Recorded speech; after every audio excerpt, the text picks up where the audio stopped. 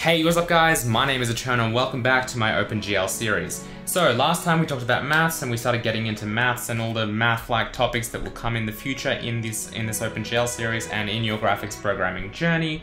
Today we're going to be specifically focusing on one small part of that, which is projection. Projection is one of the biggest actual things that we need to solve when it comes to rendering graphics on the screen. It's part of the transformation pipeline, which we will continue to explore over the coming weeks.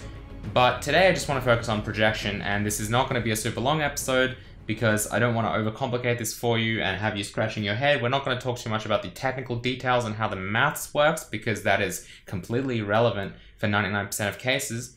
I know there are probably a bunch of you interested in how it actually works so that you can kind of write your own version of OpenGL from scratch or something. Well, we might cover that in the future. But today, practically speaking, what is projection in OpenGL? How does it work and why do we use it? So to put it simply, projection is just how we go from having some kind of arbitrary coordinate system in our 3D world or 2D world, doesn't matter. I mean, 2D worlds are really 3D anyway as far as OpenGL is concerned. It's how we go from having coordinates or vertex positions in that space to being able to somehow map them to our window where we're actually rendering on our computer screen. So we have to project them somehow onto this 2D surface. You might have this massive 3D world with hills and terrain and characters and all of that, which in the end obviously just boils down to a bunch of triangles which are made up of vertex positions, but in the end that 3D world has to somehow be rendered onto our 2D monitor and into our window. That is what projection is. It is essentially the maths that converts all of those 3D points in space into something that is in a 2D kind of window. That is what projection is. So forget everything you know about projection or whatever, that's all it is. It is as simple as that. Now, what do I mean by convert into positions? What does that even mean? The actual transformation that happens with a projection matrix, which we kind of talked about last time in a maths video and we will touch on today as well, is we just convert all of those positions that we have into something called normalized device coordinates, which is basically some kind of normalized space that we can then map to our window.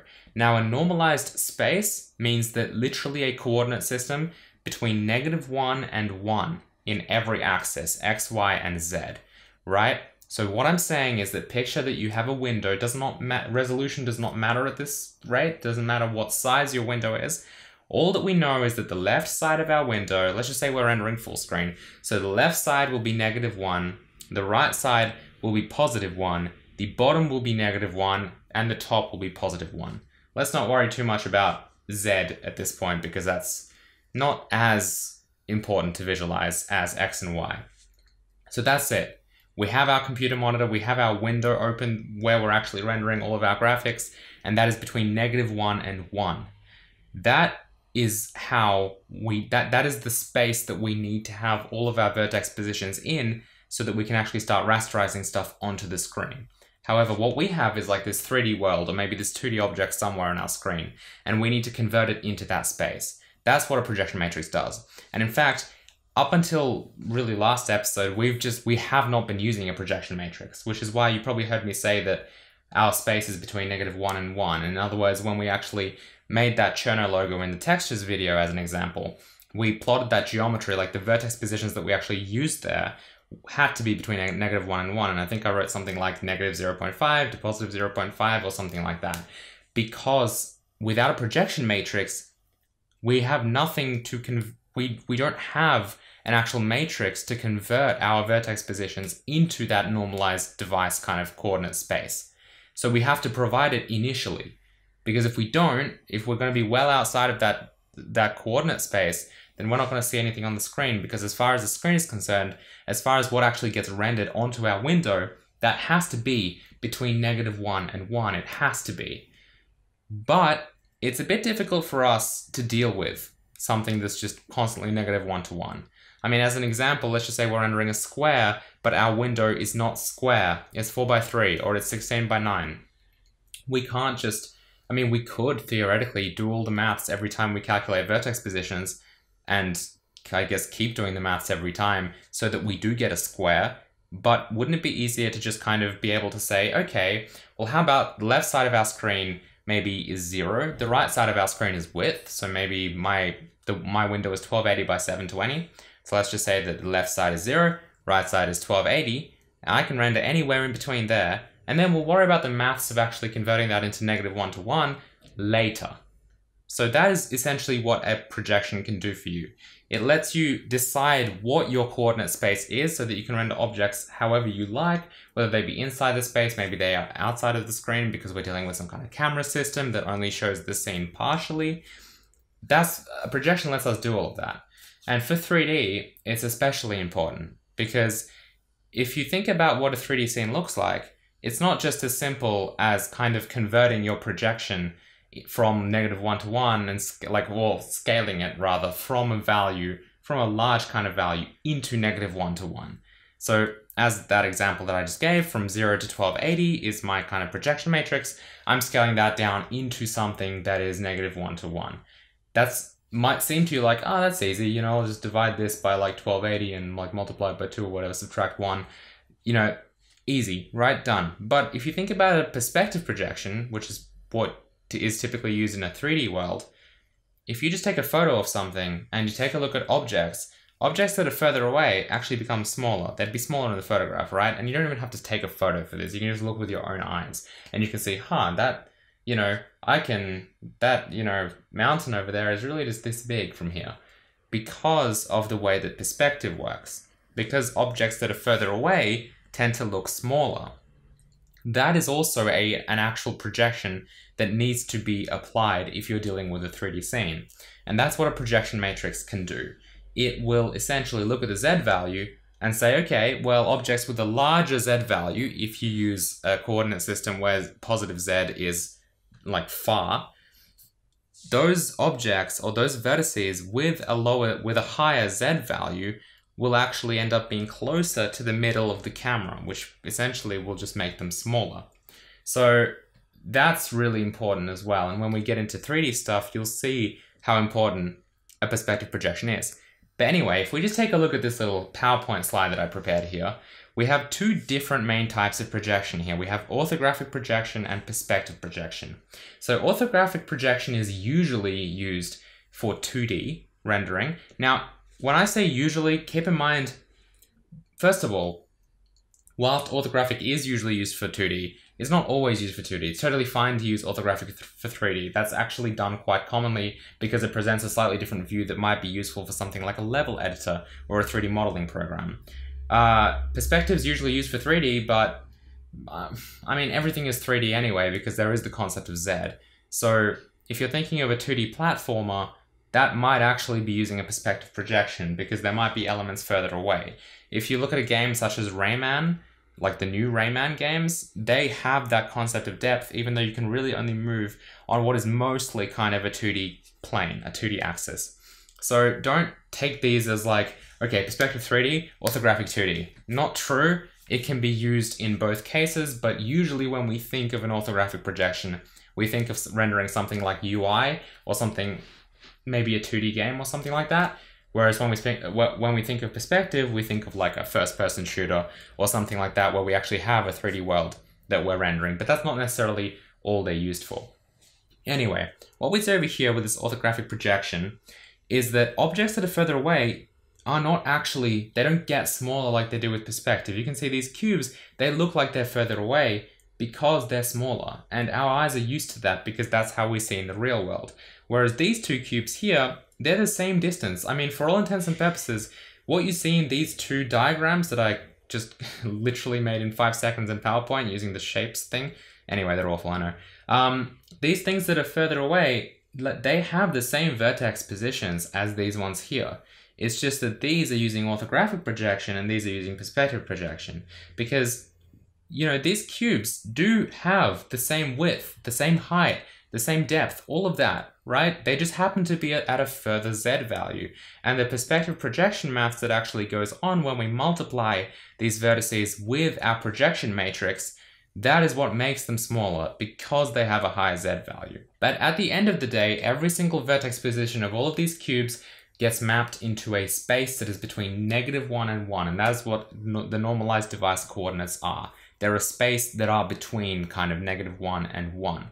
Anything that is outside of that, so for example, if I have a vertex that ends up being calculated to be -2, that does not get rendered. It gets culled because it's outside of our actual view. It's outside of our frustum.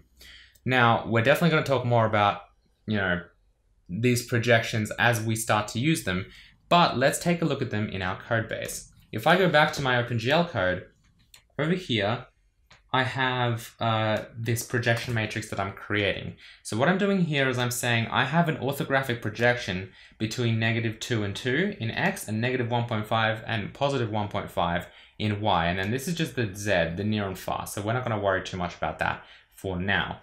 Anything that I render, any vertex position, these are my vertex positions, any vertex position that lies outside of these bounds will not appear because this is the leftmost X bound, this is the rightmost X bound. So if I was to adjust any of these X coordinates to be, say, -2.5 or +5 or +100, they're not actually going to render because that is my view.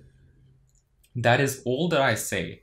And at the end of the day, this orthographic projection, when multiplied with these vertex positions, is going to convert them to be in that -1 to 1 space. So as an example, since we have chosen -2 to 2, that means that 0 is in fact the center, the middle of our actual screen.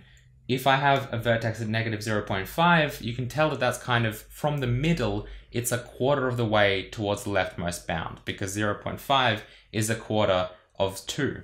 So since this orthographic matrix is going to convert this position to be between -1 and 1, then what is a quarter between 0 and -1? It's 0.25. So we can just tell just by eyeballing this, because this projection matrix is so simple, that this will become 0.25 on our actual screen. And if we do hit F5, it'll be a little bit hard to tell because I believe we are actually rendering a texture which is like partially transparent. In fact, yeah, I'm just going to get rid of that. If I go to my shader, I'm just going to make it so that we output, instead of outputting the texture color, we're just going to output white. So just vec41. And if we look at this now, you can see that if you kind of eyeball this, this is the center of the screen here. And this leftmost kind of edge that we have from our square is a quarter of the way to the left because it becomes 0.25 where this, or -0.25, where this is -1. Hopefully this maths is kind of making sense to you. I don't really want to dive in and start drawing diagrams or anything because it's not really that useful to know this in practice. You just have to know that what the projection matrix does is it converts it into that normalized kind of device coordinate space of -1 to 1. That's really all that's happening. It's just a simple maths operation. There's nothing too fancy about projection matrices. If we go over here, and what I'm actually going to do is, in my application, I'm going to, instead of drawing this at 640 by 480, I'm going to convert this to be 960 by 540. And what I'm going to do now, well, let's just hit F5 and see what happens. Remember, we still have the same projection matrix. So it still kind of looks the same. I mean, it looks stretched out because we've changed the resolution of our window, but kept the projection matrix the same. It's no longer, our square is no longer a square, it's kind of a rectangle. If we go back to our orthographic projection, let's play a little bit around with this. So what I'm going to do is what I mentioned earlier in my example, which is just changing it to be basically in pixel space, so a 1-to-1 pixel mapping. So to do that, I'm going to make 0 my leftmost edge, 960 my rightmost edge because that's the horizontal resolution. I'm then going to make 0 my bottom and 540 my top. And I guess I will have to make this a float because this is a bit sad. Okay, cool. So let's hit F5. All right, cool. So we don't see anything at all. And that would be because, well, I mean, we do. It's just hard to see because, of course, if we are in pixel space, then this square is 1 by 1 pixel, which is obviously 1 pixel, which is tiny. So what we can do is just boost this. So I might just set this to be like 10.5 instead of 0.5. I'll just add a 1 here just to keep it simple still. And if we hit F5, you can now kind of begin to see it, but it's over here in the bottom left because what we've done, of course, is we've made the bottom, our 0,0 coordinate to be the bottom left of our window. So if we scroll back up, what I'm going to do is just rewrite this. I was just going to modify it, but let's just rewrite it. Let's make this 100 by, well, we'll start at 100 by 100. And then I think we go anti-clockwise. It kind of looks like we are going clockwise. Give me a second here. Okay, cool. So we'll just say 100 by 100. Then we go anti-clockwise to the right. So we'll say 200 by still 100. And I'll just get rid of these 0.5s. And then we'll say 200 again for X and 100 here. And then this will become 200, 200. Okay, so if we hit F5 now with these new coordinates that we have here, we should see a square somewhere, and yes, we do. And if I go back to my shader and I change this to be our actual texture, then you can see we get this rendering here. So what we've done here is you can see that really we've just played with the coordinate system a little bit. We've changed our projection matrix to be between 0 and 960 for X, 0 and 540 for Y. So essentially we've changed it to be per pixel based on the resolution of our window. And then because of that, we've had to adjust the positions of our geometry to actually be in that space. So rather than be like negative 0.5, positive 0.5, we've actually had to change them to be something a bit bigger, like 100 and 200 and all of that, because now we've redefined what space we actually define our vertex positions in. But at the end of the day, what happens is these vertex positions get multiplied with our matrix, and that is what converts them back into being negative 0.5 by 0.5. Let's take a look at another example. So just to make this absolutely clear, we have this 100 by 100. What I'm going to do is I'll keep my projection matrix, but I'll make a GLM vec4 and I'll call this VP, vertex position. And I'll just create a vec4 here that has the coordinate 100 by 100 and then 0, 1. Okay, so we don't have a Z coordinate, and for W we're just going to specify 1. What I'm going to do then is type in GLM vec4 result equals proj times VP. So I'm actually doing that multiplication myself right here on the CPU just to see what the result is so that we can actually see. Now remember what I said. What we're doing here is this projection matrix is supposed to take our coordinate, our vertex position, and convert it into a space that is between -1 and 1. So if I hit F5 and I take a look at this, if we look at our actual projection matrix, it looks a bit wild. I mean, it's like 0.002, whatever. We don't really need to look at that. Our vertex position is, of course, 100, 100, 0, and 1. If I hit F10 here to do this calculation, take a look at our result. Now, it might be a little bit hard to see. I'll really tell if it's worked or not, but you can see that the X and Y, Z, of course, was always 0. W is going to remain 1. But X and Y have changed from being 100, 100 to -0.79 and -0.62. If we go to, so remember those two values, -0.79 and -0.62. If we look at this and we take a look at the bottom leftmost coordinate, that kind of makes sense, doesn't it? Like this, if we were to change our mapping to not use a projection matrix anymore and we had -1 to 1, you could kind of imagine this as being around 70% of the way to there from the middle, right? So what it's done, clearly, is it has converted our 100 by 100 to be in that -1 to 1 space. And that is what projection does in both 2D and 3D. So in other words, orthographic or perspective. Again, nothing to do with 2D or 3D, it's just what people commonly associate them with. So in perspective and orthographic projection, it doesn't matter, the same thing happens. All you're doing is you're telling your computer how to convert from whatever space you're currently dealing with, which is something that you define yourself, to that -1 to 1 normalized device coordinate space. And that is all there is to projection in OpenGL. Anyway, I hope you guys enjoyed this video. If you did, you can hit the like button. You can also help support this series by going over to patreon.com/Cherno. Let me know what you think of these kind of more technical videos. On one hand, I really like making them because I think that like people like me probably would be interested to, I wish like someone explained it as simple as I hopefully did here today when I was learning this kind of stuff. But on the other hand, I know that some of you probably want to see more things on the screen and want to see more progress and want to get to the fun stuff. So let me know what your thoughts are on this, if you're okay with this, if you want me to do more practical things and maybe come back and do the theory later. But either way, you can help support the series by going to patreon.com/Cherno. Huge thank you to all the patrons who make these videos possible. Would not be here without you guys, so thank you so much. I will see you guys next time. Goodbye.